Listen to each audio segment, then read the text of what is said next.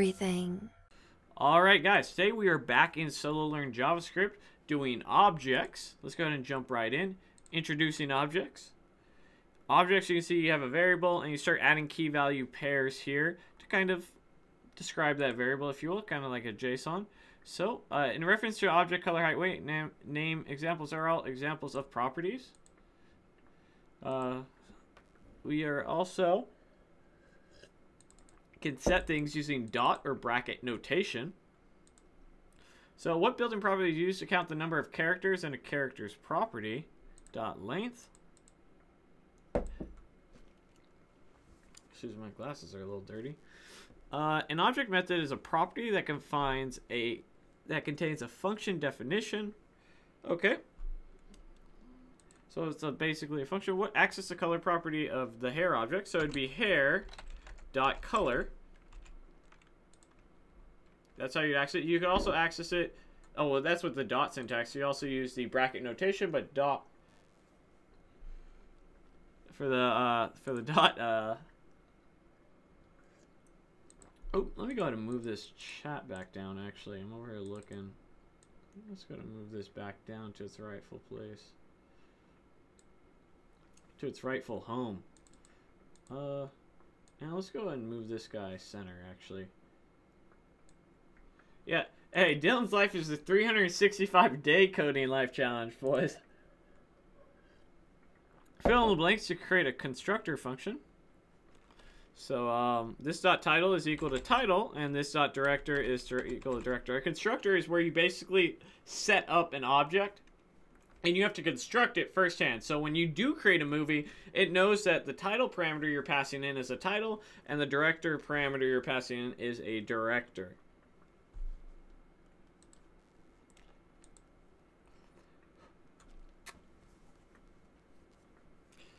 I think I might be getting some new glasses soon from my favorite site, Warby Parker. Great site to get glasses. Not that I'm sponsored or anything, because I'm not. Although I wish they would send me some free glasses, because I'm cheap.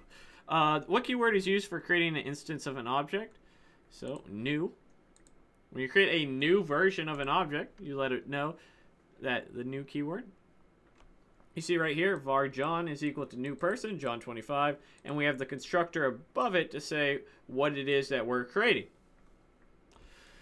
Which two components are necessary in order to use information contained within an object? So, object's name, property's name,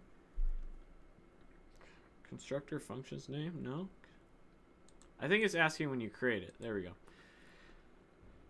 Object initialization. So you can, by default, just immediately start creating it.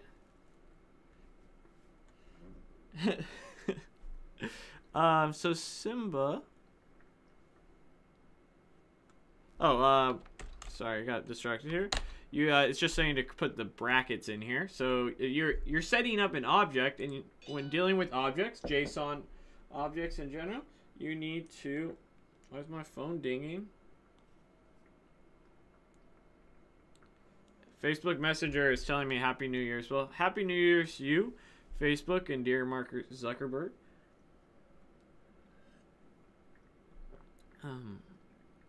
Yeah, so spaces and line breaks aren't important, but it's a great way of breaking up your code. So if we wanted to document it outright, the Simba object with the category property, we would do it like so. Oops, nice. Category, there we go.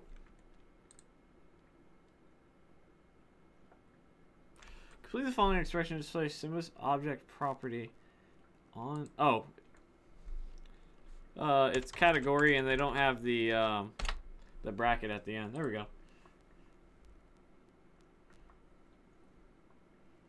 The Monster Cat license. So the Monster Cat license is for 2 years.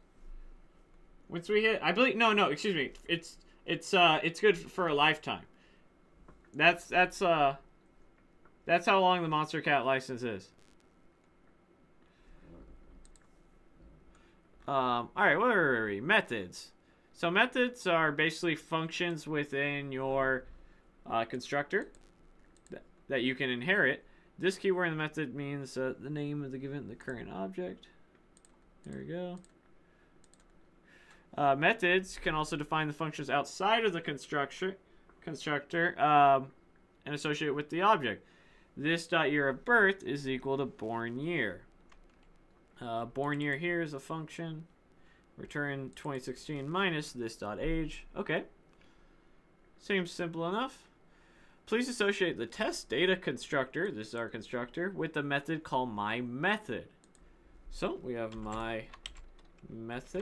And notice how we don't actually have to call it with the brackets. So if we call it with the brackets, we call the curly things? Anyhow, these things. It's actually going to call the function. We actually just want to pass the function in, which is why we do it like that. Call the method as usual. All right. In order to use the object's property within a function, use the object's property within a function, use the var keyword. Use the function's name. No? All right, let's go back and review real quick then. This is not the function's name that we're calling. Call the method by the property name you specify in a constructor rather than the function name. Oh, whoops. Property name. What the hell? Let's go. Call the method by the property name in the constructor function rather than the function name. That's what we're doing.